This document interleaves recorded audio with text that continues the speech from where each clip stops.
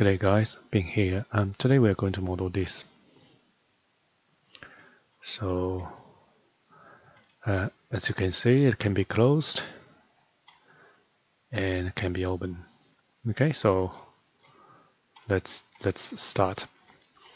So actually today we're going to model one piece of this, and we're going to use adaptive family, and also we will make it parametric, so you can change the size.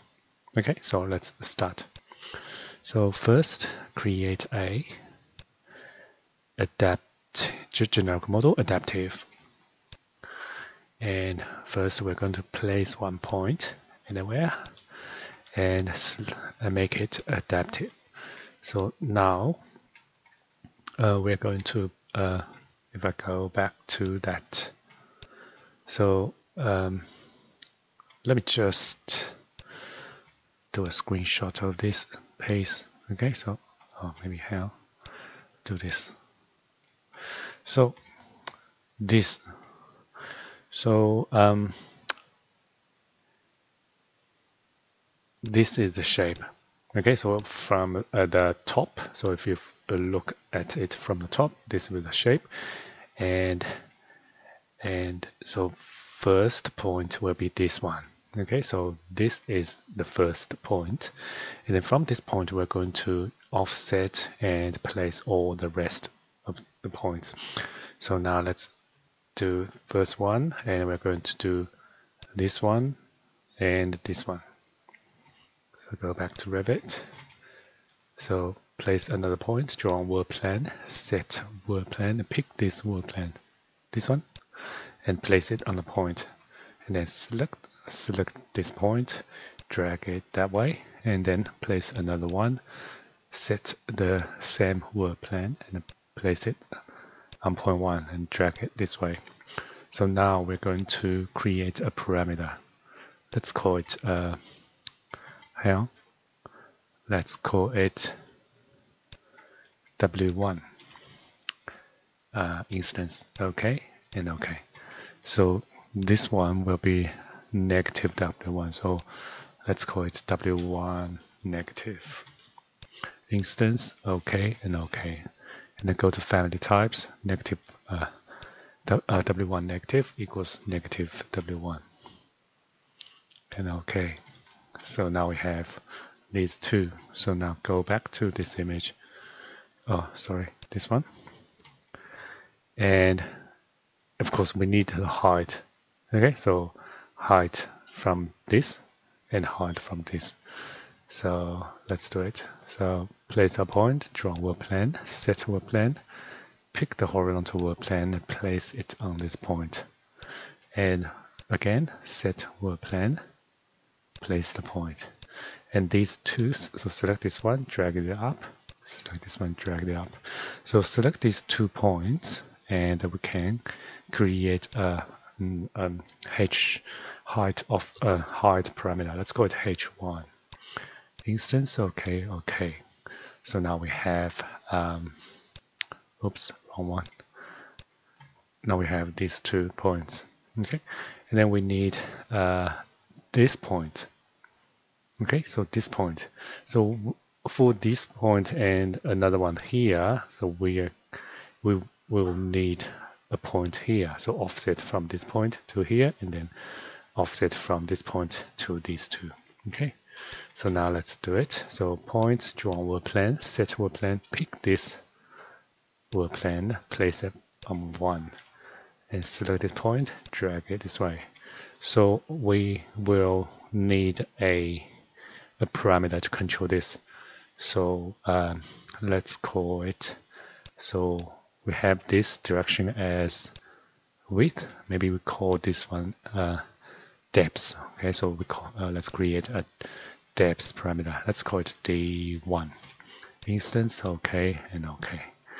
And then we need to create 2 points on this point. So pick this vertical world plan, place on the point, and then select this one, drag it this way, and place another one, set world plan, place it, place it on the point, and then drag it this way. So for this one, we're going to create a W2 parameter. So this one will be W2 negative instance. Okay, so go to family types, W2 negative equals negative W2. So okay, so now we have these two, and then we will need this one. Okay, just need to have a height, so offset from these 2 points. We can get these two. So go back to Revit. So if I rotate this, you can tell the relationship between all these points, right? Okay, so place a point, draw work plan, set work plan, pick the horizontal work plan of this point, and place it on the point. Another one, set work plan, place it on the point. Okay, so select these, let's drag this up, and this one, drag this up.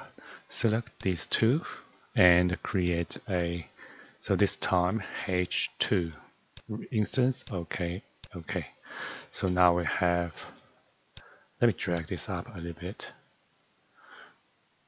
Okay, so now we have all these points, and then we just need last two. So one is same level roughly here, and the other one will be up there. So 2 points, so 1, 2. So the one at the same level, we can just offset from maybe from this one. So you can use this one, or either this one or this one. So let's just use this one. So pick this one. Pick this work plan. Not this one. Tab. So this one, and place it on this point, and drag it that direction, and then so for this one we will need let's call it D2 instance. Okay, and then place another point, set work plan, and place it on the point, and then select this point, drag it up. So this one will be H3. So let's create a parameter. Let's call it H3 instance. Okay, and okay. So now we have all the points we need. All the points. Okay, and then we can create some face.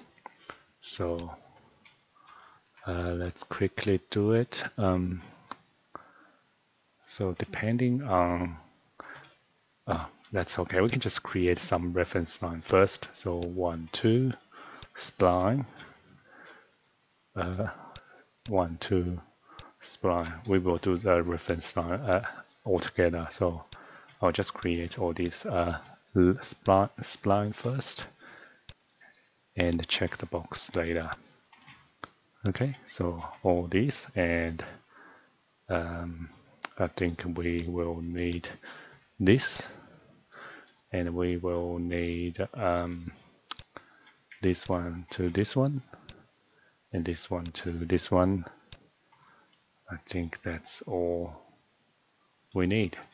So select all these reference, not reference line, model line, check the is reference line option.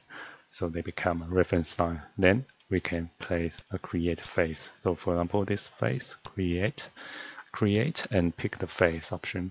So place, let's try, see if we can create this at once. Yes, good. So now we can create this one, and this one, create a face, pick this face. So this is it. So if you look at this, so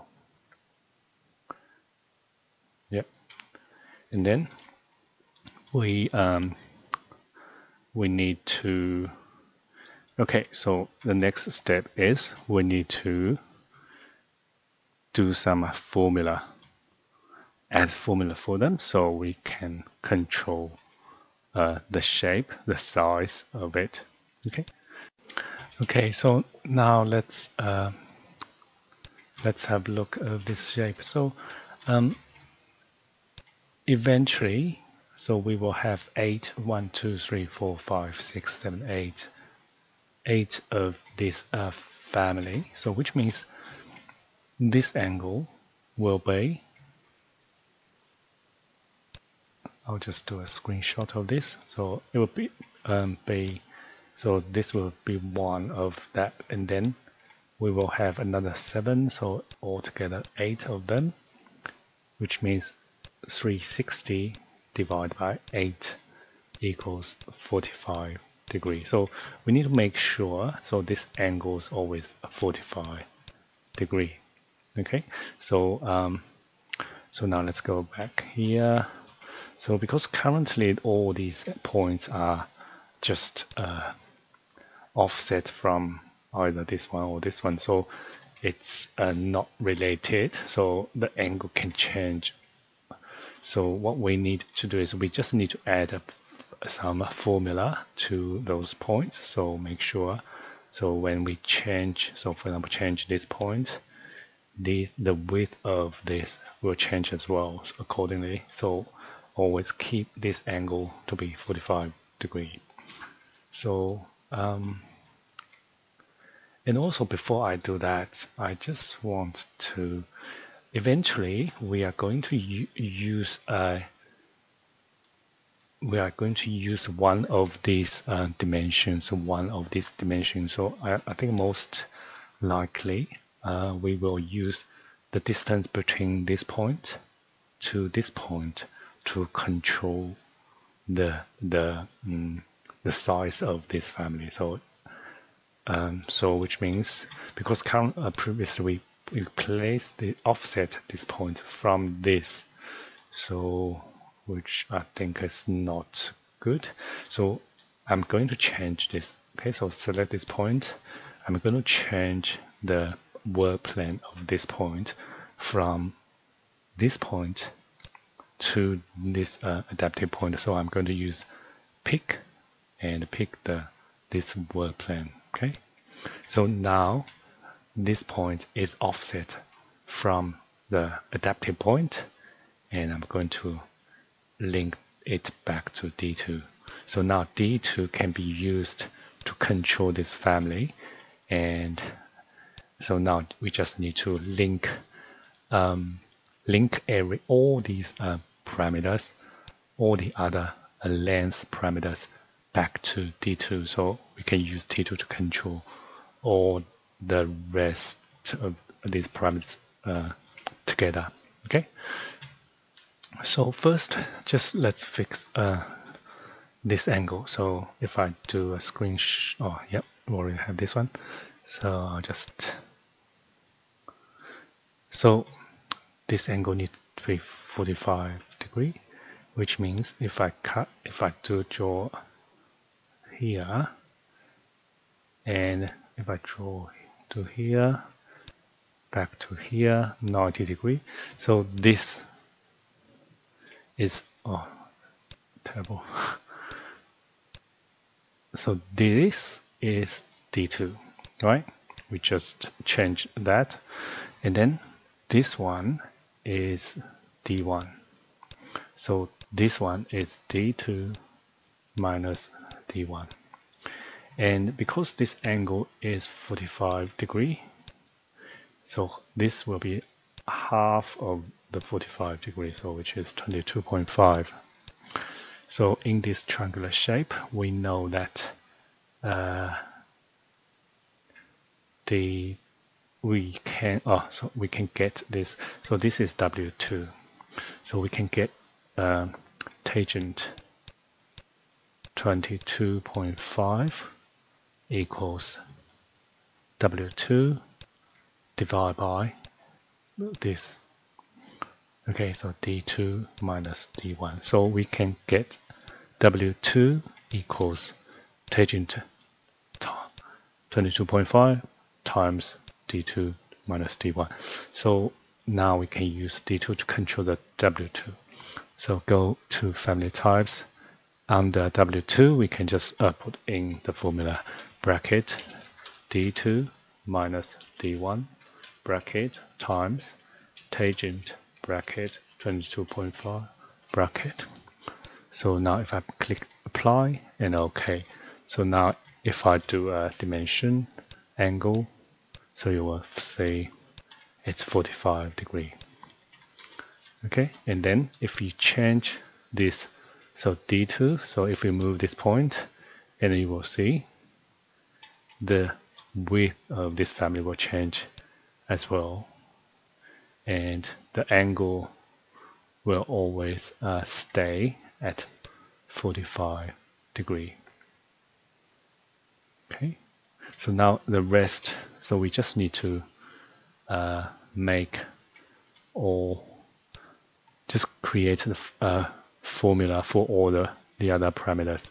So but before that, I want to adjust the shape. So maybe increase the height here, increase here, so roughly get the shape right. So now let's go to family types. So maybe let's change this to roughly 12 meter. So it's easier for us to roughly get the formula. So D1's roughly 3. Maybe we can use D2 minus 4. Oh, sorry, minus divide by 4. Sorry. Yeah, I think apply roughly, or I want to be smaller. Divide by 5. And H1 is about 1 meter. So D2 divided by 12. H2 is roughly 2 meters, so it will be D2 divided by 6. H3 is 3 meters, so it will be roughly D2 divided by 4. W1 is about 2 meters as well. It will be D2 divided by 6. And all you can always change them if you want to adjust the shape. So I think that's okay. So now let's try this. So now you can see you can keep the shape, but you can change the size. Okay, so that's it. That's the first part of this exercise. So one of this panel, and tomorrow we will place this onto an opening, and we will play with some we can make it open and close. Okay, so see you tomorrow. Bye.